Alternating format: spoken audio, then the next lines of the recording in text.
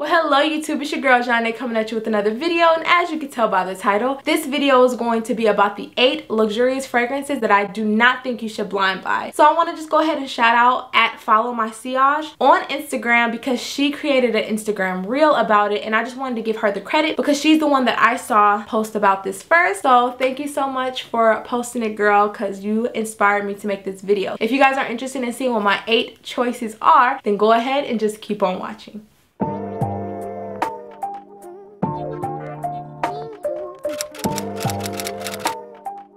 Alright y'all, so first things first, stop what you're doing, stop, and leave me your scent of the day down below. I would love to know what you guys are wearing today or tonight whenever you are watching this video. Also, if you are new to my channel, hello again. My name is Zhane. Welcome. And if you are returning, thank you so much for clicking back onto another video. I truly appreciate you guys' support. So make sure that you guys hit that subscribe button down below if you have not already, and give this video a thumbs up if you want to see more videos from moi. Now let's hop into this video because I'm so excited to talk to y'all about these amazing luxurious fragrances. As always, I am going to start off with my scent of the day, and today's scent of the day is the amazing Sweetie Oud from the house of Raja Parfums. This fragrance to me is a masterpiece. Now this fragrance is one that you should not blind buy because first of all, it's pricey, so you should do your research and try it out. But the other reason why I feel like this fragrance is not one you should blind buy, it's not safe to blind buy, because of how complex it is, and I feel like some people won't like the oud that's in this fragrance.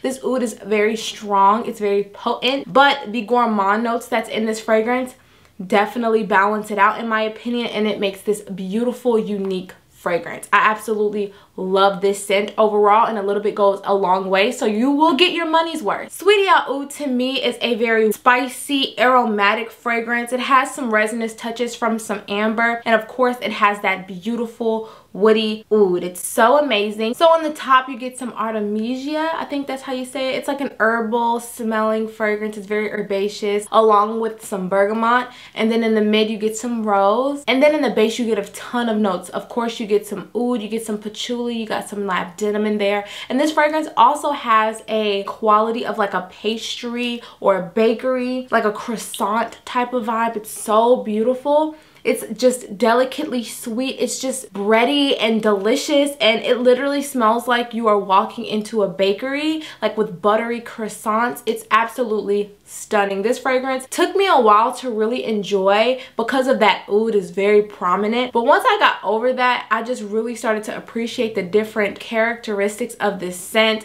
It smells amazing on my skin. Now a little bit goes a long way, because if you go hard on this fragrance, you will definitely choke some people out, and it's not pretty. Don't do what I did, but I think about a few sprays will be great with this one, and this scent is very sophisticated to me. This is a black tie event to me. This is very unique. It's very bold. So if you're an individual that likes that type of vibe, then you would love this. And this is also a very complex gourmand. So if you are tired of the same old gourmands that are out there, I say check this out, but do not blind buy it, okay? Get a sample, try it out, wear it on your skin, and see how you feel. The performance on this is incredible. The sillage, projection, everything is exquisite, but I would say that this would not be a safe blind buy because this is not a crowd-pleasing fragrance. So this is Sweetie Oud from the house of Raja Parfums. Now the next fragrance on my list is one that I absolutely love. This is one that I think more people need to talk about. More people need to wear this fragrance, and it's so sexy, it's so bold, and it's so delicious. And this is Tobacco Rose from the house of BDK.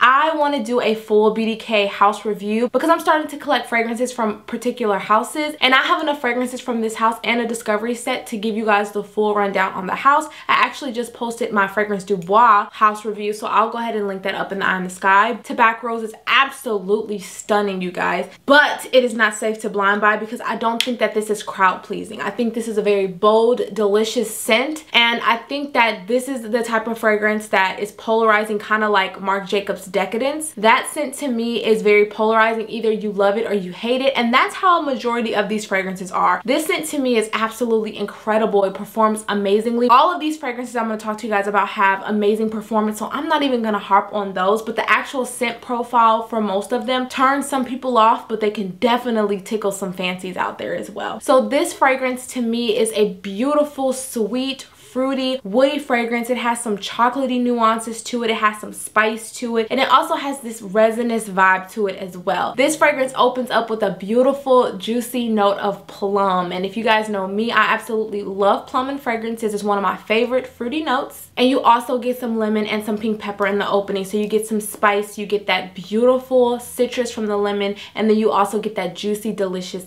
ripe plum. It's so sweet, it's so juicy, it's delicious. And then going down into the mid, you get some rose, you get some chocolate, and some cinnamon. And for me, that is where it's at. You definitely get the rose, hence tobacco rose. You definitely get the rose in this fragrance, but with that fruitiness of the plum, with the chocolatiness from the chocolate, from the warm spiciness of the cinnamon, they just work so beautifully. And then in the base, you get that beautiful tobacco with some patchouli and some labdanum. For me, I get this resinous quality deep in the dry down as well. And I also think that the patchouli adds to the chocolatey vibe of the fragrance overall, and it adds so much depth along with that tobacco. So the tobacco to me is kind of like a cigar tobacco, but it's not ashy. I find like tobacco vanille kind of has like this ashy, you know, spice to it. This is a very warm, spicy, it's very enveloping and amazing, but I feel like this fragrance could throw some people off because when I first smelled this fragrance, I thought it had a little bit of oud in it, but it didn't. So if you don't really like that type of vibe,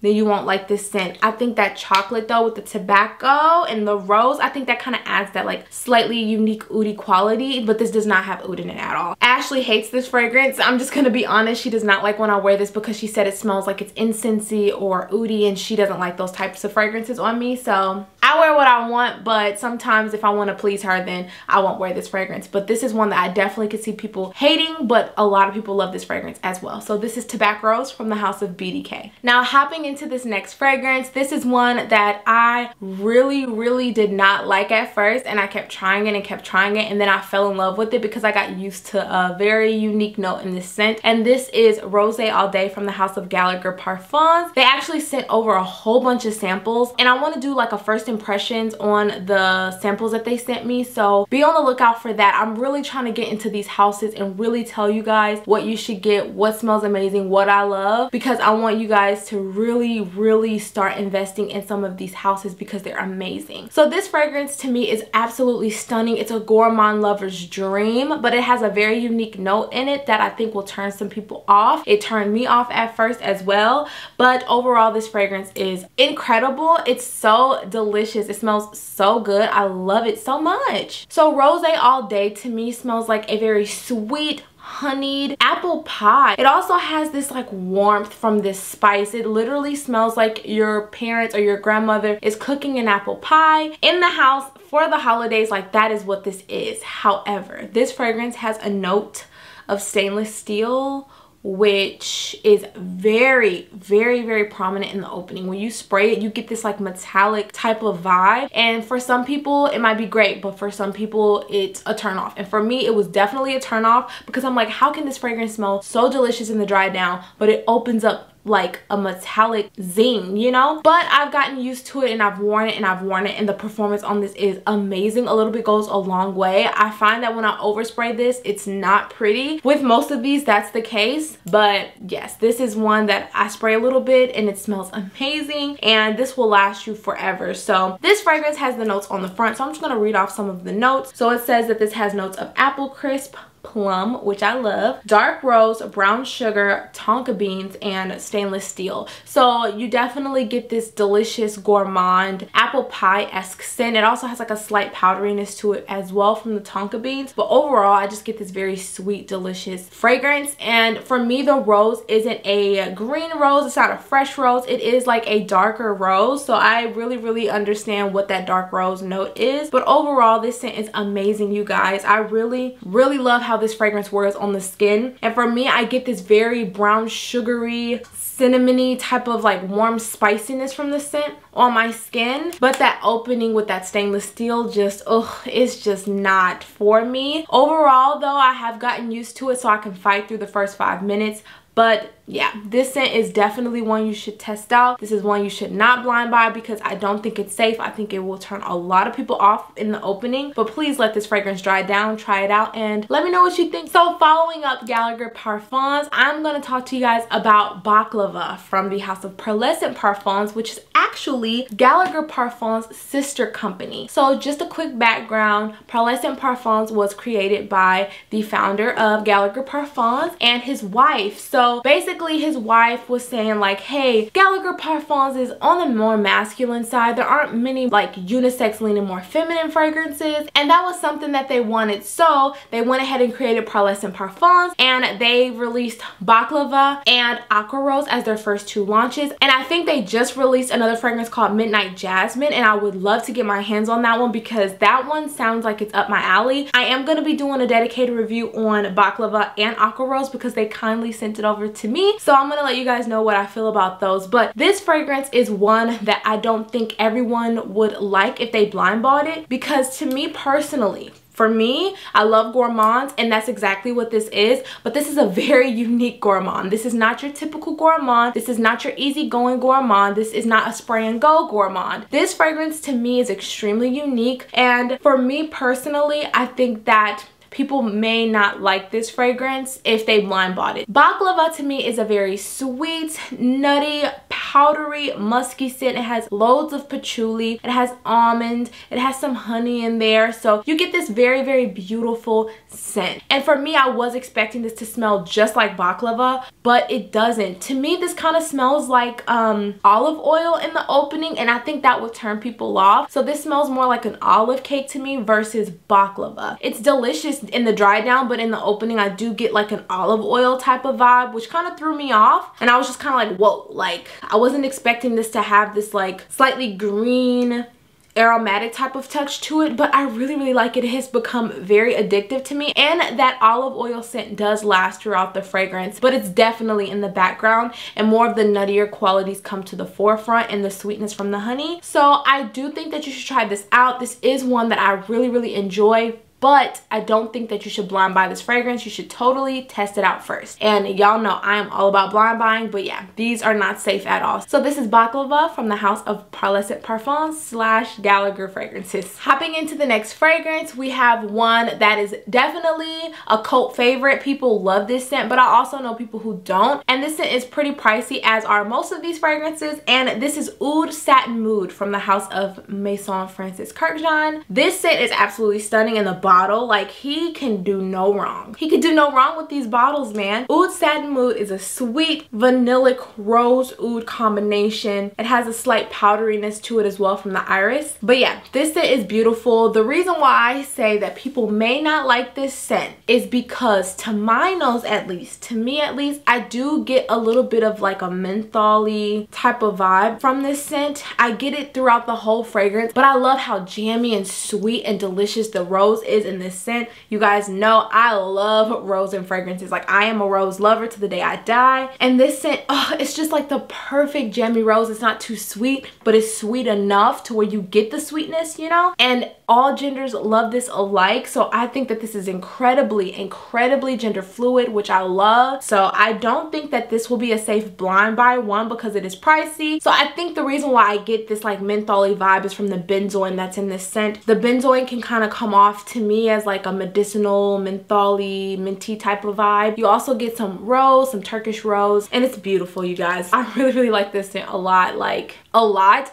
And the oud in this fragrance is extremely clean. I do not get like an animalic oud or like a skanky oud at all. This scent is very refined. It's so poised, and this is also like a black tie event type of fragrance. If you guys are interested in my list of like black tie special event type of fragrances, I'll definitely put that out to you guys, because New Year's Eve is coming up. We have holiday parties coming up, and I have some bangers in my collection that I think will be staples for those type of fragrances for all genders. So if you guys are interested, give this video a thumbs up and let me know down below. But this is Oud Satin Mood from the house of Maison Francis Kurkdjian, and this fragrance is not blind buy safe in my opinion. It's expensive, and you could kind of get that minty mentholy vibe that I get from this scent. Now, hopping into this next fragrance, I love this scent, and this house is a house that I'm so interested in. This is my second fragrance from the house, and this is Poets of Berlin from the house of Wilhelm Perfumery. This fragrance is a beautiful scent. Now, I know there are people who talk about this fragrance, but this fragrance has some unique touches that I don't think everyone would love, so I don't recommend blind buying this fragrance at all. I highly recommend recommend trying a sample of this because this scent is extremely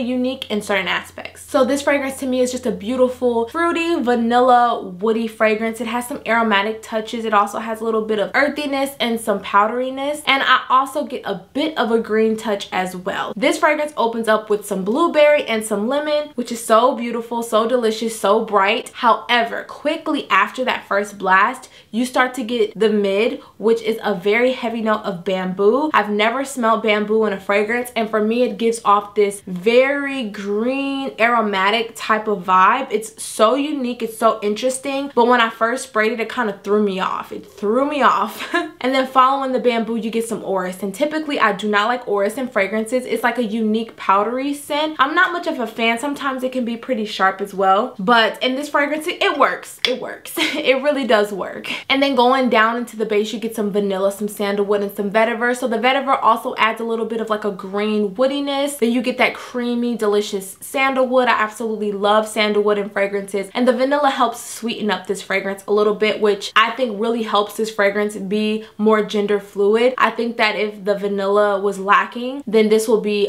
more of a masculine scent in my opinion. It would lean that way, but that orris along with that bamboo can kind of throw people off, especially if you're not a fan of those types of notes. This fragrance may not be for you, so that's why I feel like you should definitely try this scent out first, because this scent is not blind buy safe in my opinion. But if you are interested in purchasing this fragrance, I do have a code with Twisted Lily and you can get some money off. So check the link down below and I'll have that code up here on the screen. Okay. So this fragrance is one I don't think you should blind buy at all, but it's beautiful. It's absolutely stunning. So this is Poets of Berlin from the house of Velhem Perfumery. All right, y'all, so I'm gonna dive head first into this fragrance because this scent is one that I absolutely love. This is one of my favorite gourmands in my collection, period. I will definitely repurchase this fragrance over and over and over again. And this is Italica from the house of Xerjoff in the Casa Moratti line. This fragrance is stunning, but I know that there are people who hate this scent and I know there are people who love it. This to me is not a safe blind buy, one, because it's pretty pricey, but two, it's because of the scent profile. And some people might get different things than other people, as in all fragrances, but I absolutely love this scent. Now, they do have a fragrance called Lyra. I speak about it a lot. That scent to me is a little bit more entry level. It's a little bit more mass pleasing. It's a little bit more likable. I'm almost certain if you like sweet scents, if you like gourmands, you would love that fragrance. This scent is one that's a little bit more on the unique side. Italica is a sweet, vanillic, creamy, lactonic, delicious scent. It has some almond in there, but it comes off a little bit like cherry too. Like this has some fruitiness in there, but it also has that nutty quality too, and I really like that about this fragrance. How you get the sweetness from like this fruitiness, you get some vanilla, you get just a whole bunch of things going on, but they stay very directional in the gourmand category. They don't stray too far, which I really like. I think that the added lactonic quality from the milk note adds this silky creaminess, and I think that that really drives home the gourmand factor of this scent. I know for a fact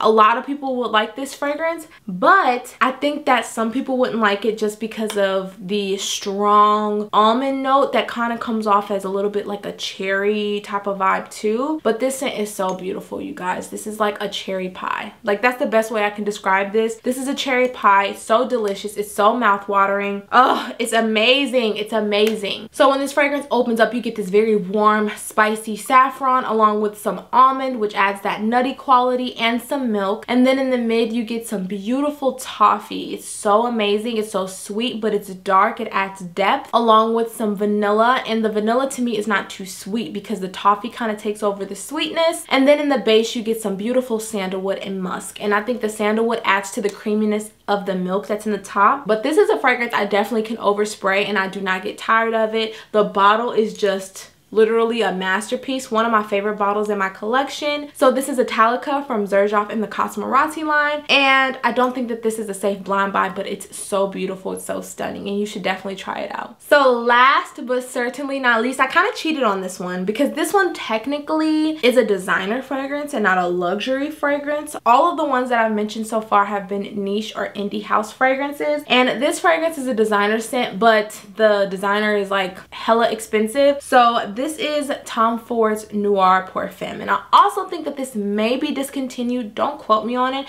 I've just been hearing it around, and it's really hard to find a bottle, and that's why I try not to talk about this scent too much on my channel, because you know, you can't really find it, and I love it so much. But this fragrance is one that I do not recommend you blind buying, because this could go really good, or it can go really bad. And when I first smelled this fragrance, I wasn't much of a fan. I mean, I liked it, but now I love it. So this scent to me is a very sweet, delicious, vanillic scent. It has some woody qualities. It has this balsamic quality, this lactonic vibe with some warm spiciness. It's absolutely stunning, and it's super duper unique. This has a note of kulfi in the mid, and kulfi is like a nutty ice cream that you can get from the Middle East. I literally craved it throughout my pregnancy with my daughter, and it's just one that I love so much. It's so delicious. It has like this vanilla pistachio type of taste to it. It's just amazing. And in this fragrance, you can definitely smell it. Definitely smell it. So on the top, you get some citrus with some mandarin orange and some bergamot. And then, like I said, in the mid, of course, you get that kulfi note along with some rose and some other floral notes. And then in the base, you get some beautiful amber, you get some vanilla, and you get some sandalwood. And for me, I just really love the way that this scent is extremely unique. I think that this will be amazing for a special occasion, but this is great for like a date night type of scent too if you want to smell different from the others. This is definitely a bold fragrance in my opinion, and I really like this scent a lot, but I do not think that this is blind buy safe. You cannot just blind buy this fragrance and expect to love it. This is one that you have to try it, know that you like it, wear it on your skin, see how it performs, see how your body chemistry meshes with it, and go from there. So this is Noir Parfum from Tom Ford. Alright you guys, so that's all I have for you today. I really hope you enjoyed today's video. These 8 fragrances are so beautiful to me. I love every single one of them, but for whatever reason, the fragrances are not blind buy worthy for me. So if you guys are new to my channel, I do quiz you guys at the end of all of my videos just to see who's been rocking with me into the end or whatnot. And for today's video, I want you guys to leave me the grapes emoji, because I just want to see grapes in the comments. Like, why not? I want to start like testing you guys with fruits.